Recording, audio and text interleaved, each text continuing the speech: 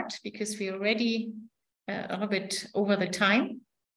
So first, I would like to welcome everybody to this session today here. Normally we have now a presenter with us, which is Adnan Siddique. I'm very glad that he's the main presenter, and I'm glad that he's presenting within this webinar. However, I would like to give before a little bit of perspective and an overview of what REACT is, because the presentation of Adnan Siddique is in the frame of the technical committee REACT, and therefore I have some slides before we start with the main presentation. So let us just go through what is REACT in terms of abbreviation. It stands for Remote Sensing, Environment, Analysis, and Climate Technology. So that's the main abbreviation, and these tells you already when you look to the title that one very important component is remote sensing, and using remote sensing for environment and for analysis, but also to check out technology where we can monitor, let me say, climate change and climate issues are the main motivation of having this technical committee. We have quite a lot of people in this REACT committee. You see here some faces on the screen. I will not go through all these names now, but the team is slowly increasing, and I'm very happy about it. And the main part, probably, if you just look to the different countries which are included, so we are very an international team with a lot of different backgrounds and expertise. So let us start with what the main motivation is with REACT.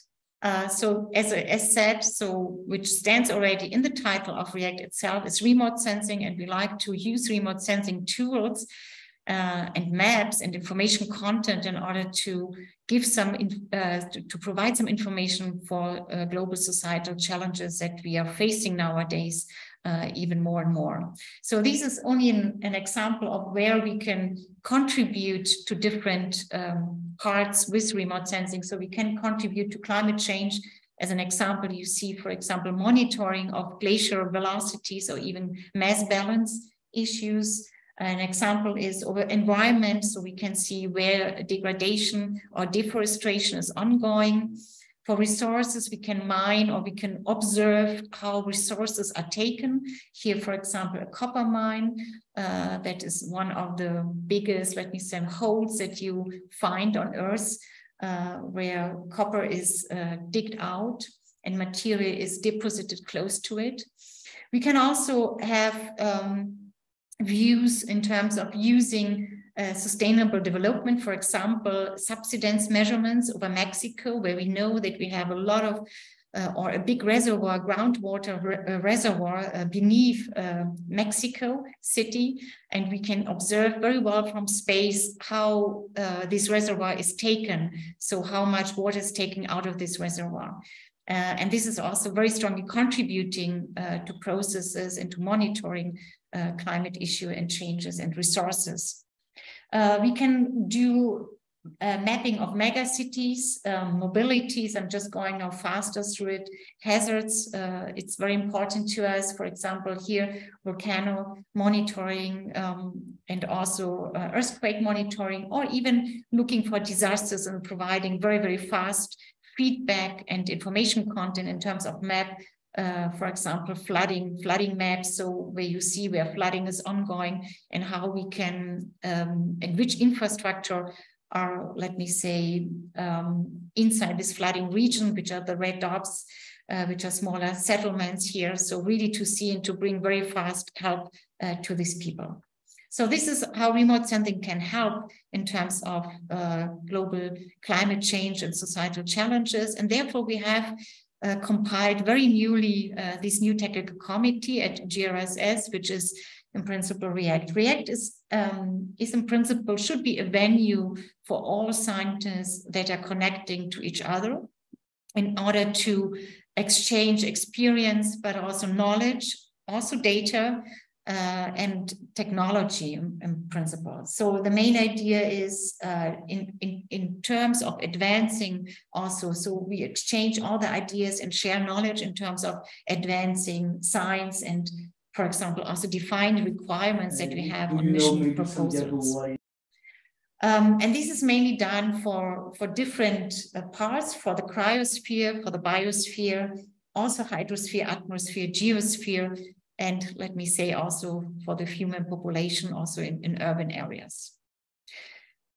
How we are doing this networking? So we started to work now in focused areas, in local focused areas, to be more precise, because our definition is very broad, which means it's good to be broad, because it's also good to include other topics that are of main interest and to exchange on these topics.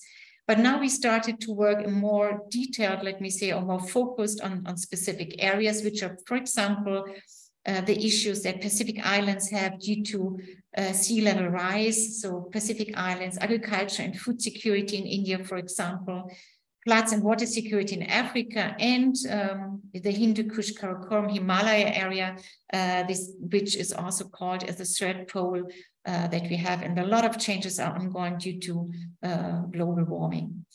To each of these local focused areas, we have leads, which are leading these areas and the exchange within these smaller groups.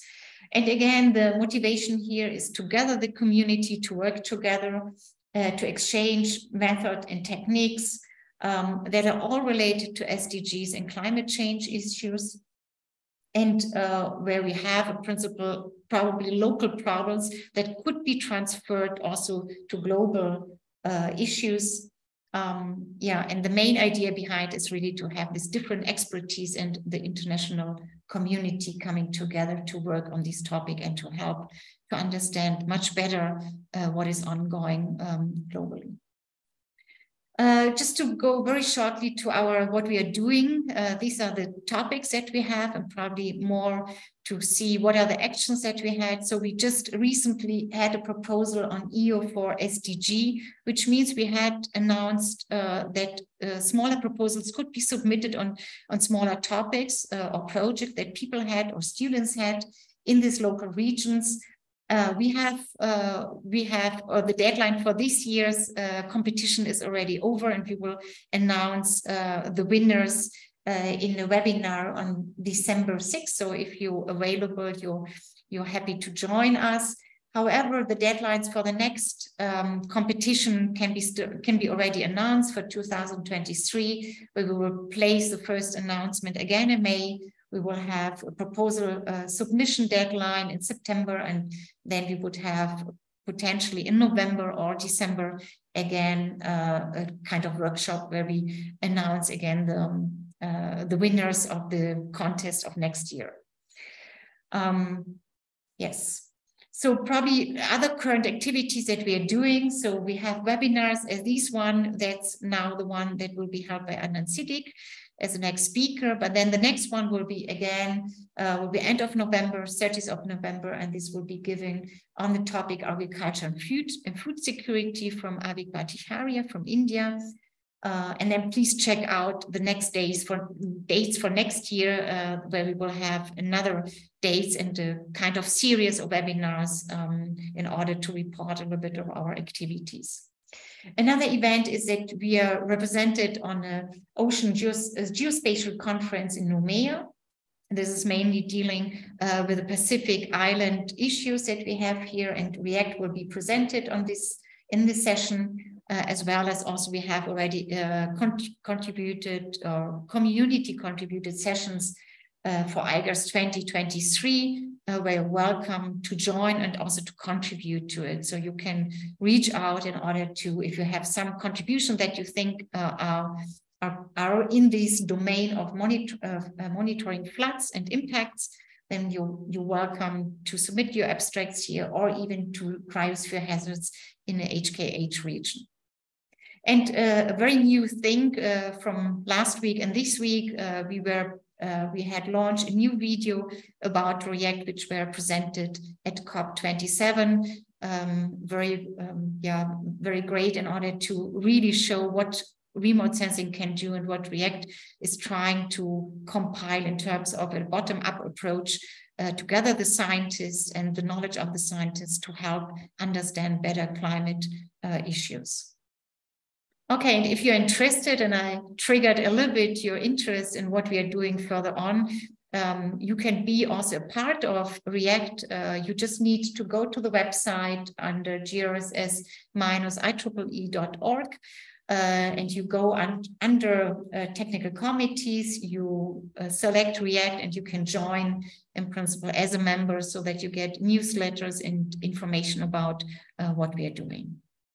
Yeah, that's just my short overview of what REACT is, and I'm very, very happy now that Adnan Siddique will provide you more insight about one of the specific topics that we are dealing with, and he will present the activities within this HKH region. Thanks a lot. And I give over now to Adnan Siddique. Thank you, Irena. I hope my slides are visible. No, it's another screen. Okay, just give me a minute, please. And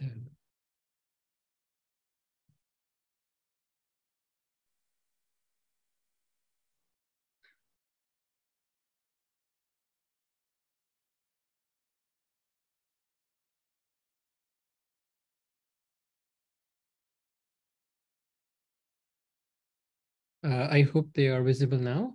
Perfect. Okay. Thank you, Irena, for a very nice introduction, and thank you everybody for being here. Today, I will be presenting some highlights of the work that me and my team have been doing. Basically, they are efforts towards large-scale monitoring of glacial lakes and potential glacial lake floods in the HKH region. The talk is within the context of REACT, and like Irena mentioned, the focus area that we have recently launched, namely Cryosphere changes and hazards in the HKH. So I will quickly acknowledge my team members. I will be presenting some highlights of the different works that my colleagues have been contributing to over time. So to give you a quick idea of what do we mean exactly by HKH.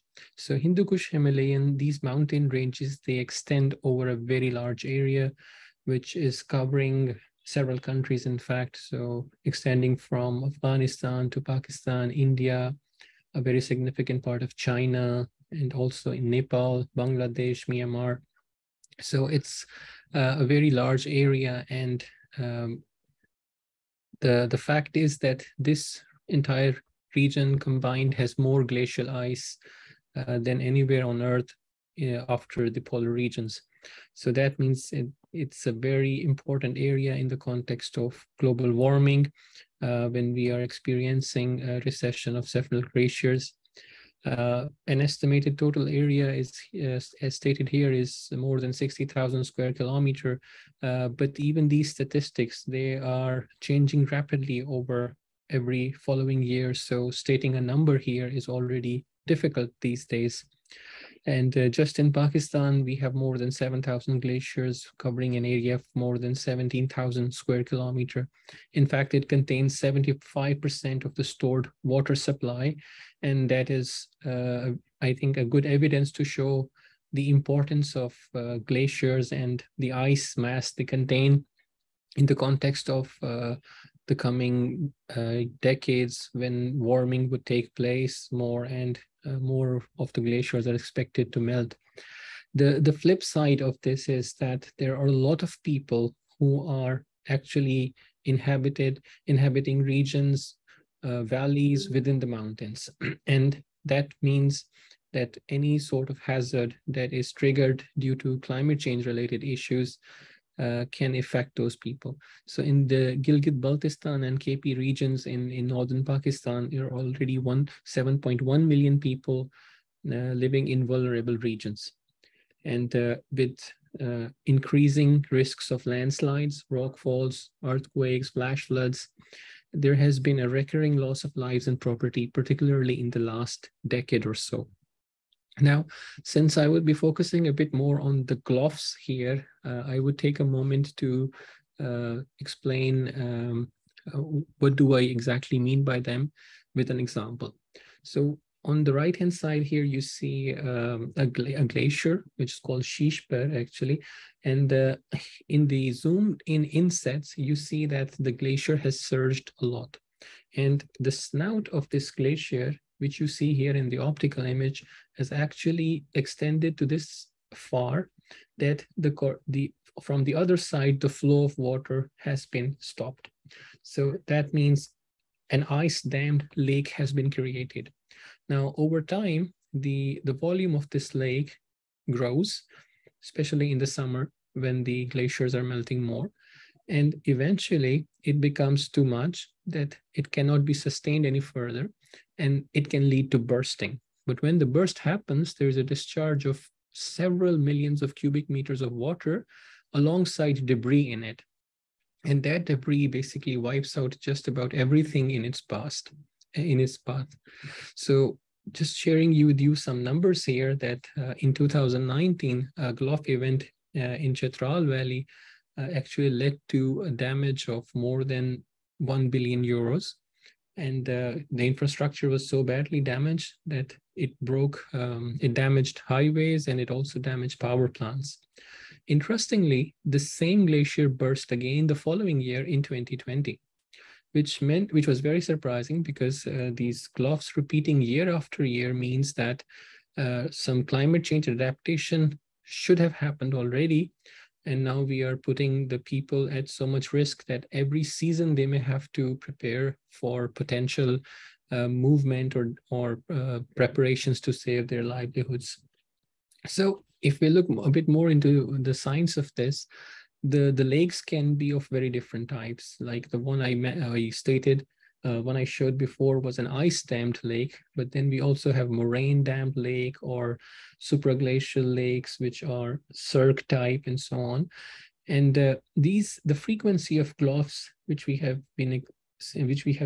are observing to be increasing over time, is quite likely because of the warming that has been happening in the let's say the high mountain Asia part, which is actually warming, according to some recent papers, at double the global average rate.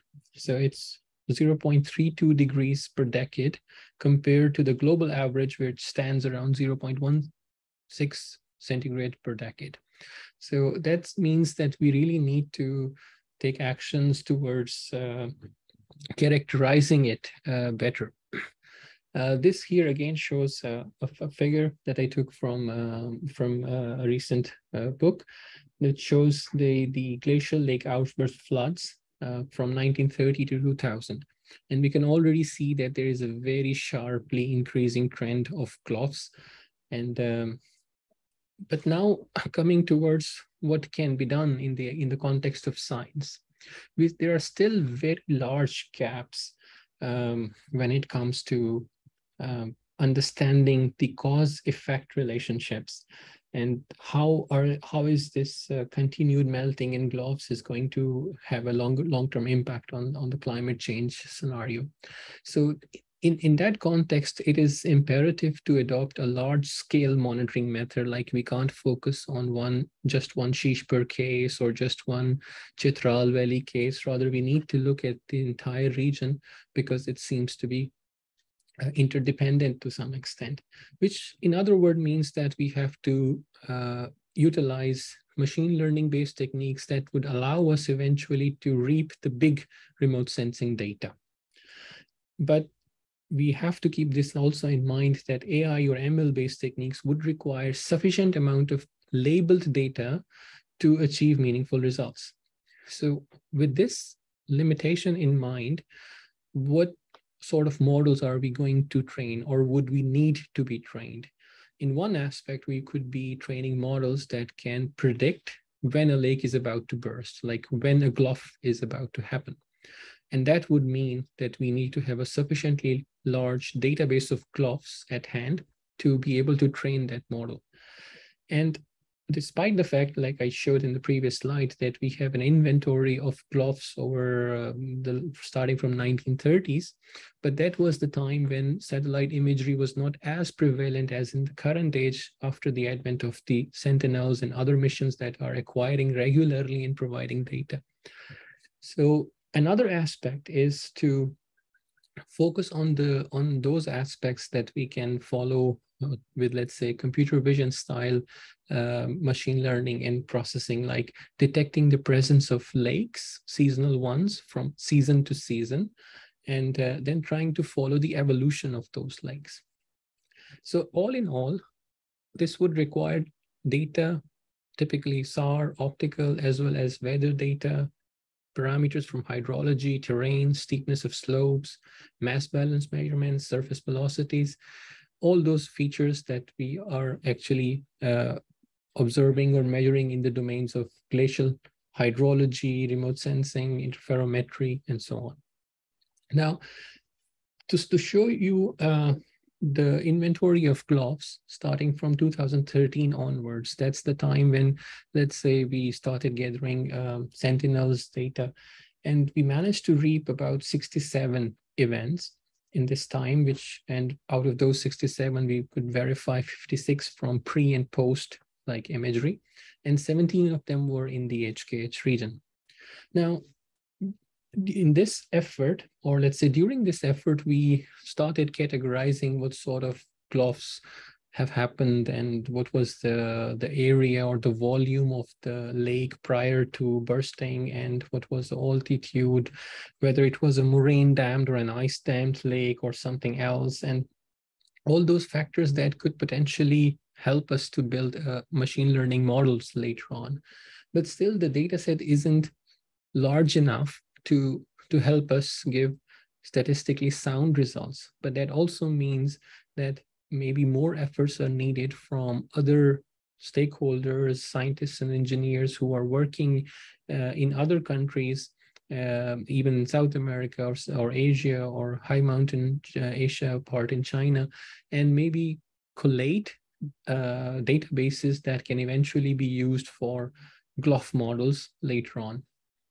So just to show you a small animation-like thing, that if we look at what sort of glaciers are contributing a lot to GLOFs these days, they actually tend to be those which are not too big. Like in the very high mountain Asia part, where we have glaciers at 6,000 and above meters above sea level. There are also glaciers which are just about 2 square kilometers in the western side of HKH, and they have a higher. They seem to have a higher tendency of bursting. Like in this case, there was a GLOF in 2015, then in 19, then again in 2021, and the sporadic habitations that I have marked on the figure, they are the ones that have been getting damaged from time to time. So if we try to follow the evolution of a glacial lake that is the cause of this GLOF on this Dokpal Glacier, you can see that in 2019, in subsequent Sentinel-2 images, the lake actually grew very rapidly. So from June 2018 to 28, its mass, its volume had actually doubled, and by July 8, the lake actually burst. So within a span of, let's say, 4 to 6 weeks, a phenomenon took place, and it caused so much damage.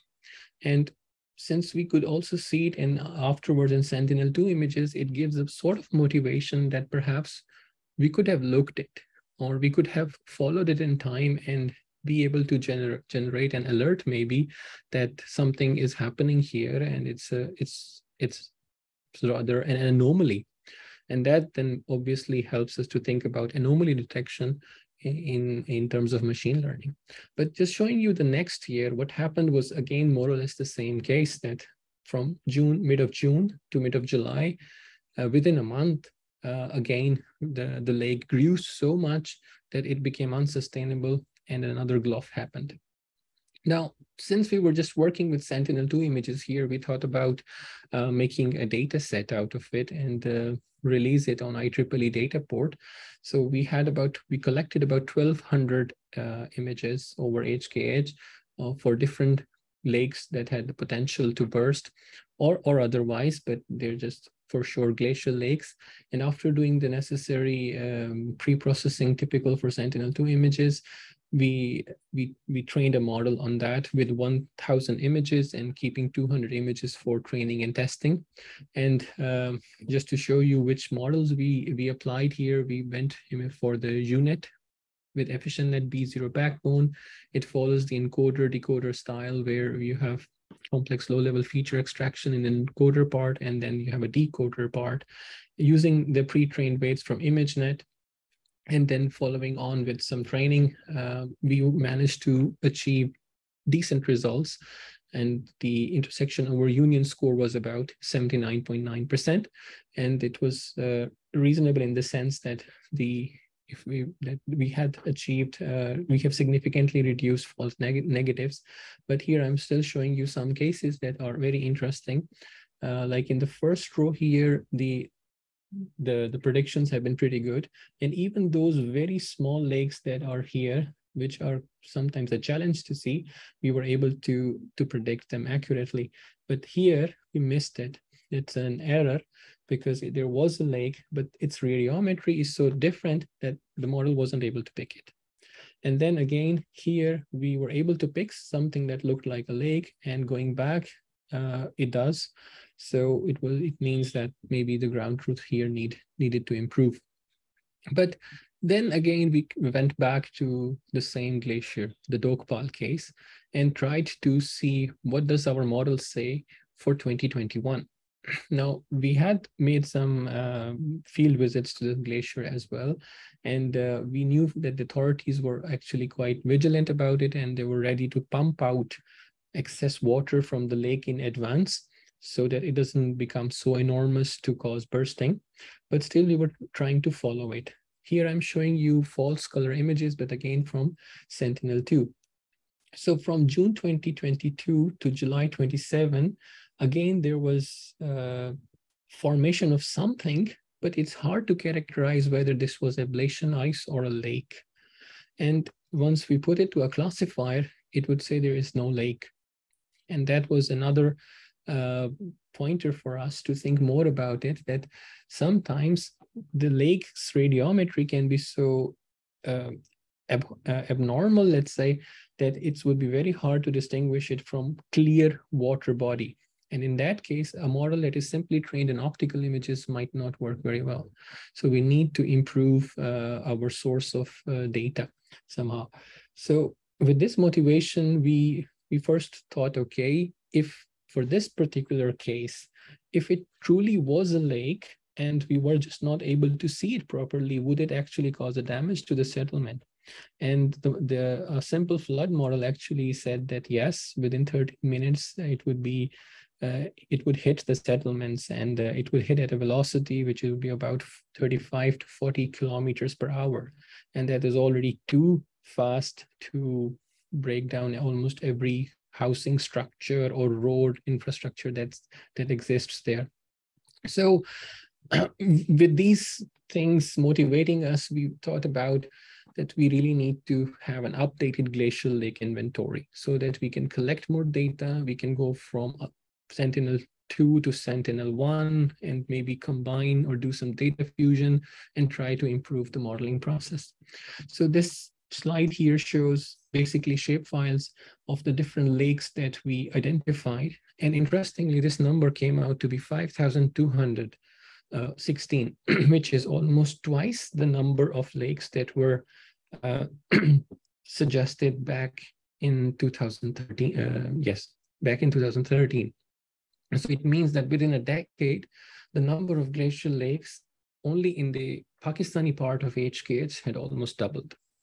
And that is really something that is, of course, bothering, because if the number of lakes that tend to appear can double so much, it means that there can be many pockets of habitations that are now potentially at risk because people were never used to having a glacial lake on top of their heads. And now if it bursts, it would cause damage. So we also just made a quick analysis of what's the size of these lakes and whether most of them are very large or very small. So most of them actually tend to be between or let's say less than 2 square kilometers, which is already a very large lake, if you say so. So many of them are actually here around 1, which is still a cause of concern. And using these shapefiles, we first thought about going into multispectral, involving more bands, let's say. So we use PlanetScope imagery. One of the good things about PlanetScope here was that you get an image every day, so it reduces the cloud factor significantly. That bothers a lot in HKH region because it's mountains and you always more or less have cloudy weather, and it's sometimes very difficult to get a clear picture. So with Planet, we managed to get about 4,000 images over the same shape files. And then we again went for a machine learning approach, and we could get about 72.81% of IOU score here. And again, here one can see that the radiometry is again quite variant. So it remains a challenge, but it is still a good direction to maybe approach it further in an operational sense.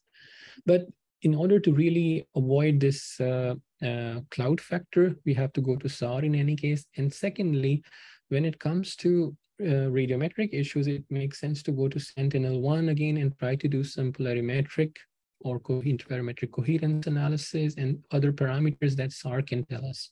So we made a quick experiment here, which is not too fancy, but it's still a starting point where we actually stacked RGB from Sentinel-2 and Sentinel-1 backscatter and tried to put it again into a machine learning model.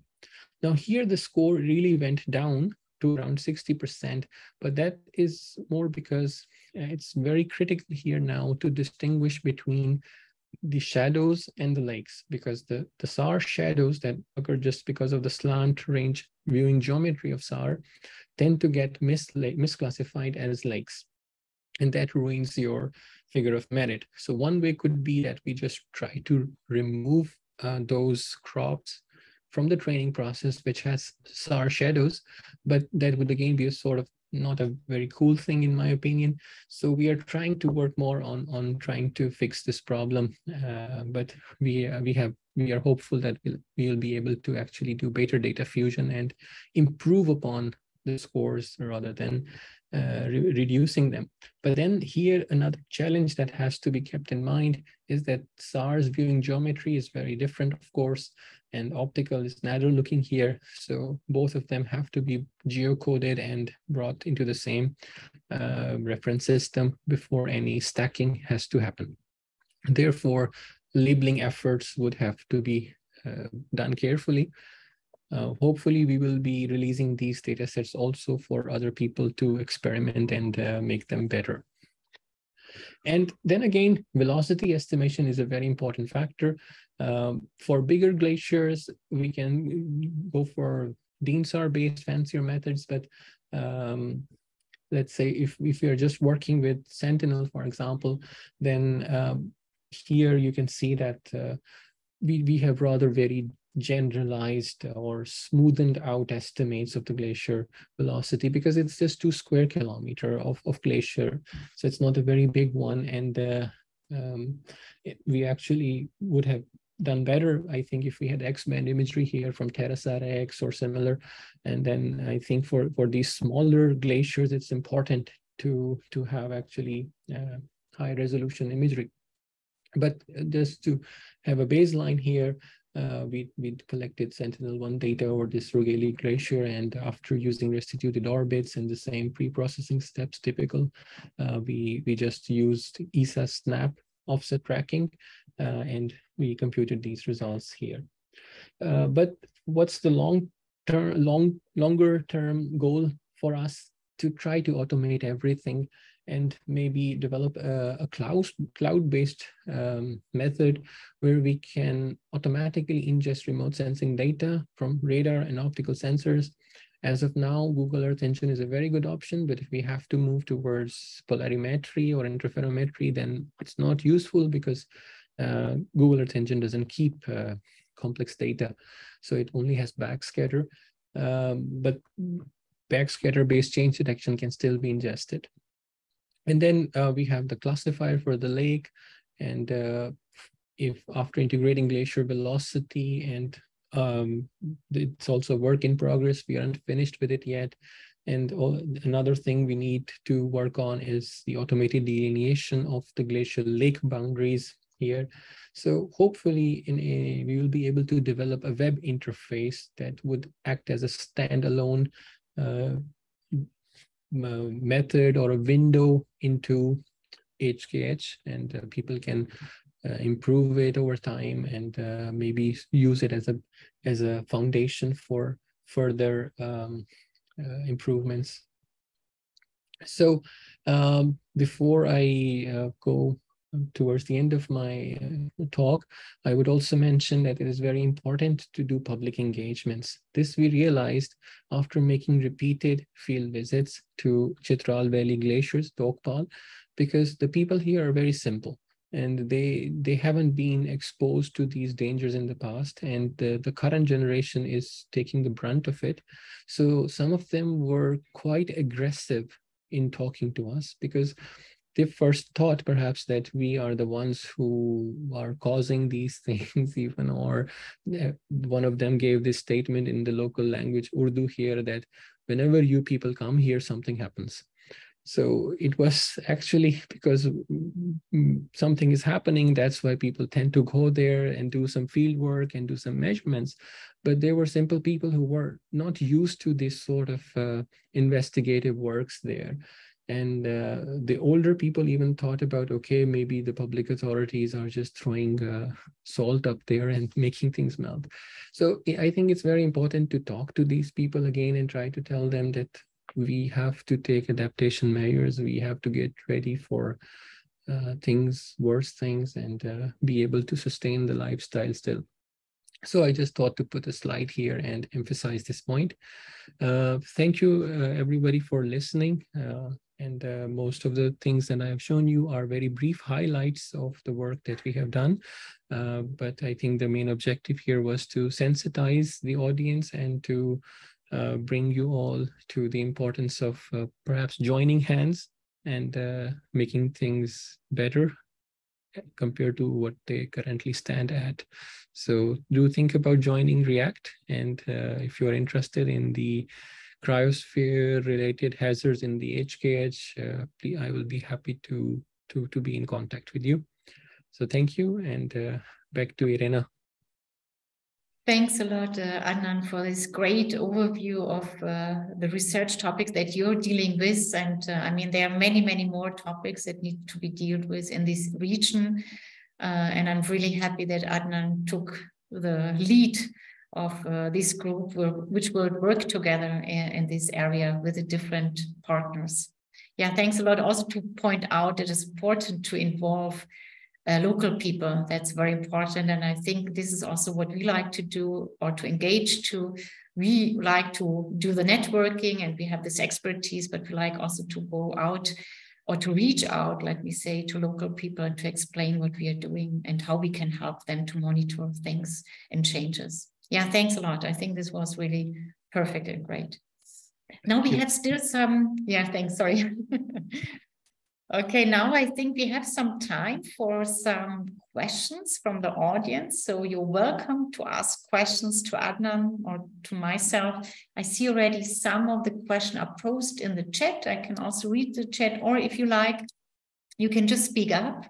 You just unmute yourself and make yourself visible, and you can pose a question and we will try to handle this. Yeah. Somebody likes to start? For example, Abdul, Rahim, do you like to start with the first question?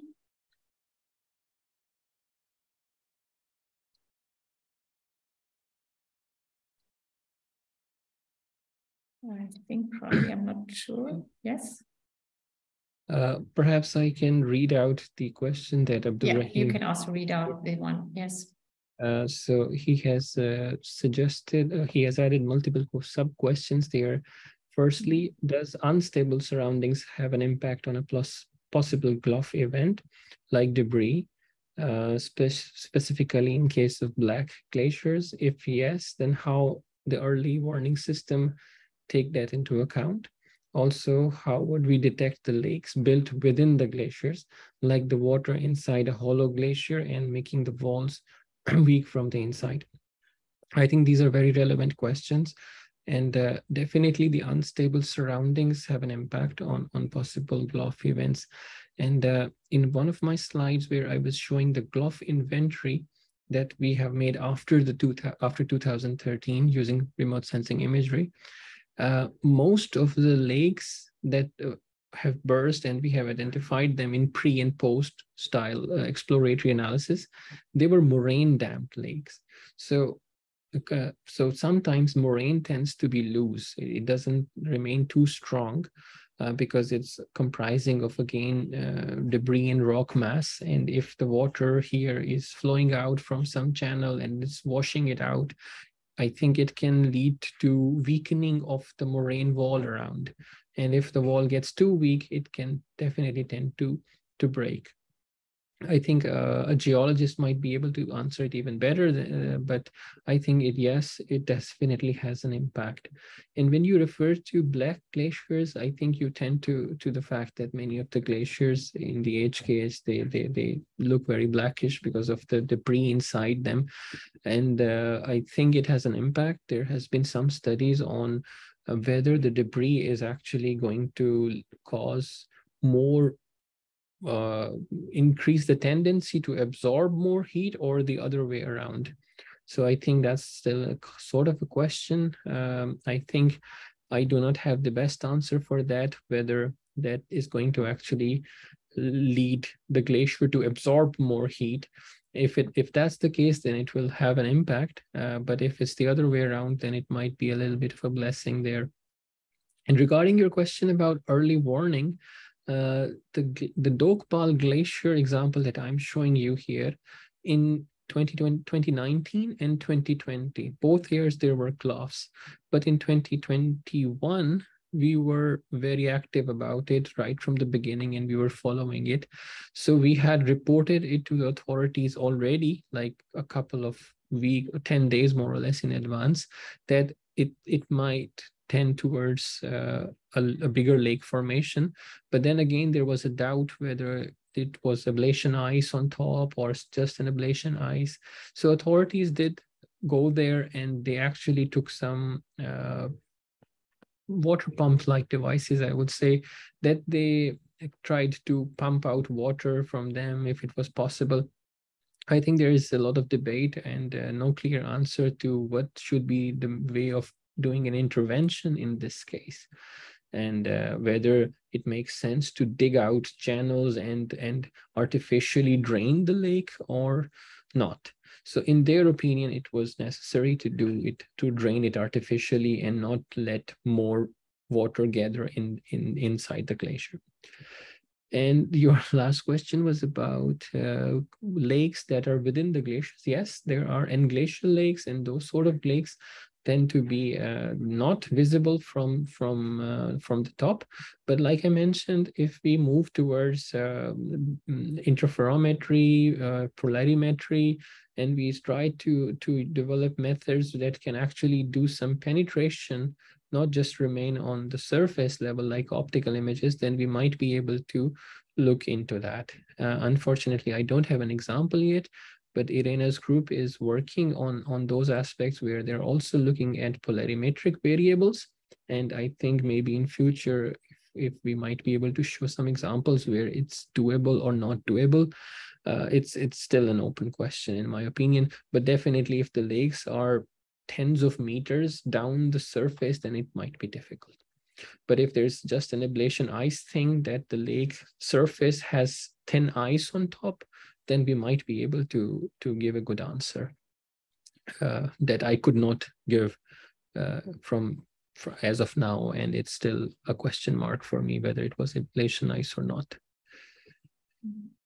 So okay, there was one hand raised up. Probably we start with this because before, otherwise we can read again. So I think it was Carlos Lopez who had a question.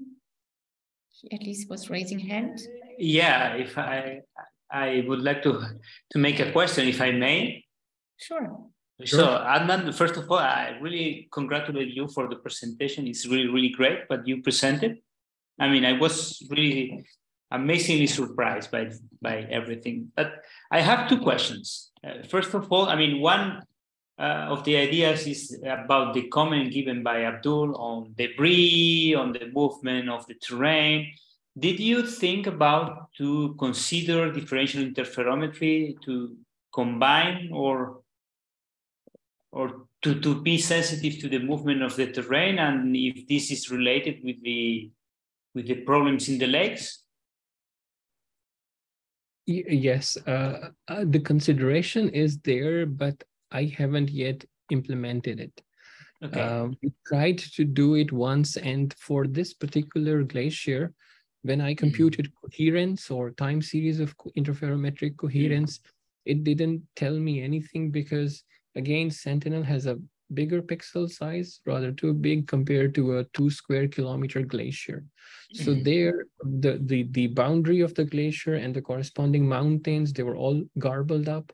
And if I had, let's say, a better, higher resolution SAR image, I might have seen something useful or nicer.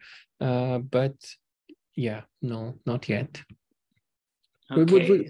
But your point is very relevant. Yes, we should do it. Yeah, and another question related with the use of SAR. Normally, you are using SAR on mountains where the SAR has a lot of distortions. Is this a source of problem to use SAR there, or or you didn't have too many troubles with this idea? And also combining ascending, descending, because I mean, for us, our experience is that on mountains, SAR is quite much more difficult to handle the data in there. Yeah, absolutely. It's very difficult to handle SAR there, and the layover and the shadows are too strong. Like even in this case, the valley was around 16,000 meters. And the glacier is at 4,400 meters above sea level. And the lateral distance, let's say sort of horizontally, would not be more than 20 kilometers. So it's such a steep rise from the valley to the glacier top there that it's really not very unlikely that you would ever get to see it without a layover or a shadow one way or another, ascending or descending. So that is definitely one problem. But we still think that for other glaciers where the geometry would be suitable, we should still try to go with SAR. Perhaps if you recall the glacier that I had started with, maybe I can even go to that slide quickly. That was more suitable for observation with SAR. Here, this one, perhaps you see it here, because there are two arms here, the right one called Shishpar and the left one called Muchoar. So there are two separate glaciers actually, but they're converging into the same valley point, sort of confluences together, where we have this ice-dammed lake. And here, I was still able to use SAR pretty much, and the velocity field that is presented there is actually computed with Sentinel-1. So, yeah, we will try to use it more. Okay. No, I mean, thank you. I mean, that's all from my side. So I congratulate you again for your work. Thank you. Thank you. Thanks a lot. Yeah, thanks, Carlos. Okay, then we can read the next one, which is, I don't know, and do you like to read it? Or should I read it? I can't spot it. Please go ahead. Okay, I can go. The Sentinel images is 10-meter resolution and the planet scope is about 5 meters. These two different spatial resolution satellite images are at extraction glacial lakes, maybe have some discrepancy. I mean, that's clear, right? And the question is how much difference about the glacial lake magnitude and area in extracted is probably extracted. So if there is an issue. I think the the question might refer to the fact that when we try to do digitization around the lake, the Sentinel it has a bigger pixel dimension, of course. So along the edges, we would definitely expect planet scope imagery to give us a better estimate of the surface area. I think that's the case. So, but we still use planet to some extent because imagery it's not open imagery planet, but still they had a faculty account. It allows you to download some data. So we thought to use higher resolution wherever we can. So especially on smaller glaciers, it makes sense to use it. Okay, there's another question. Which model you have used for GLOF studies? So for the glacial lake classifications, so far it's a binary classification, like you have lake or you have no lake. We do want to go towards classification of the type of lakes from end moraine to cirque or to others, but that would require a larger data set with more features in it. So far we have used UNet, CNN with EfficientNet P0 or backbone. So, and used pre-trained weights from the ImageNet database. So that's the model we have used. Okay, and then there's a question, have any vibration or acoustic signal analysis been done on the affected structure?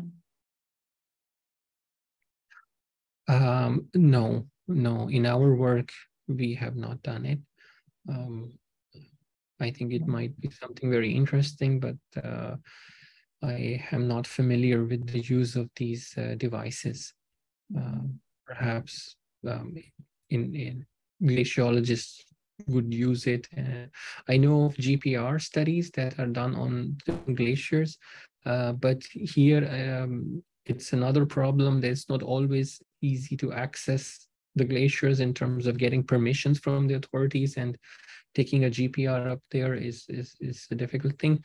But connecting it with the previous question, where we have those lakes which are not visible from remote sensing imagery directly because they tend to be beneath the ice mass, there it also makes more sense to use GPRs and try to see how is the subglacial hydrology. But yeah, we have not used it. And there's another question referring to this mountain parts in SAR, I think, because it's written here that for layover and shadow, there can be used a high mountain Asia dam with 8-meter resolution in order to probably co-register and get rid of layovers.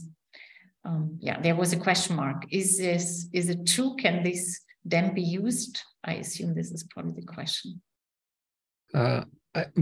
We definitely a high resolution dam will help us to geocode and georeference it better, especially when we are doing those stacking sort of experiments. We have both SAR and optical in them. But like when you have a shadow in SAR, you have a shadow in there. You even after doing the georeferencing, you do not eliminate the shadow part. There is no backscatter coming from that area, from that region which is in shadow. So when you say eliminate or to remove, I think perhaps you mean maybe replace the shadow with some values that are sort of median values of the other regions around them, or something of that sort. But we haven't done it, because if we only want to make masks of layover and shadow and remove those regions, then there's another problem, because you have to feed them to the architecture, and then you cannot feed it NaN values. So it will complain that your image crop has not a number in it. So what do I do with it? So that's another issue. I hope I managed to answer your concern that we really don't remove the layover or shadow from there.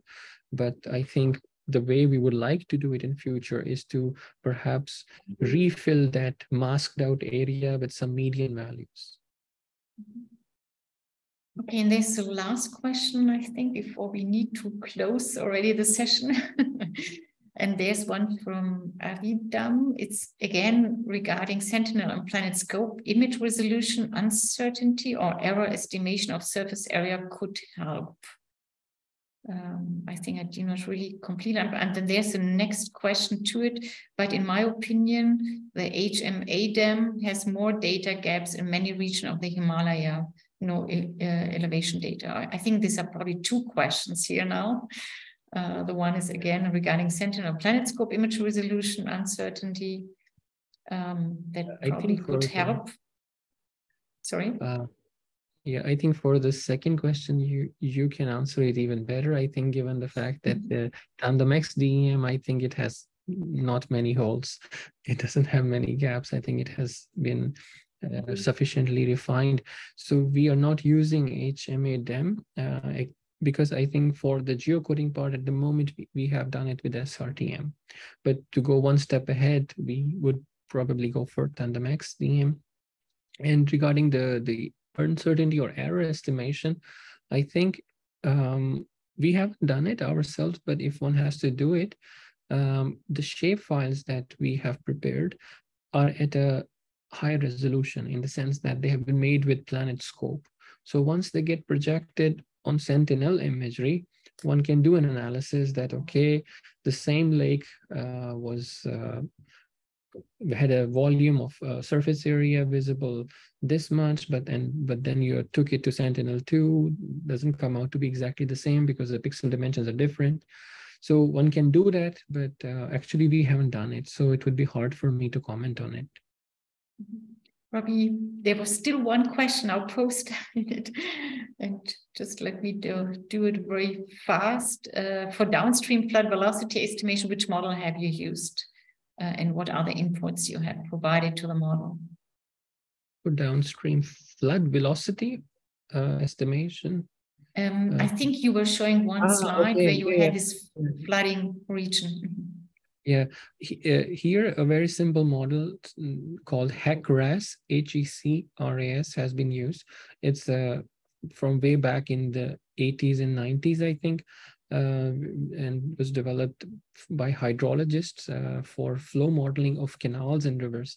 And it has been applied in different contexts, and even here, or let's say in the mountain context, it gives good or decent results. So the model is HEC-RAS.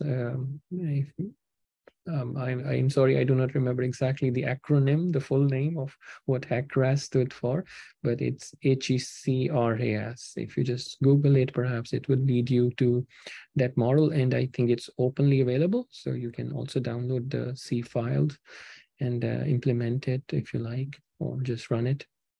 Yeah, that one. Okay, yeah, perfect, great.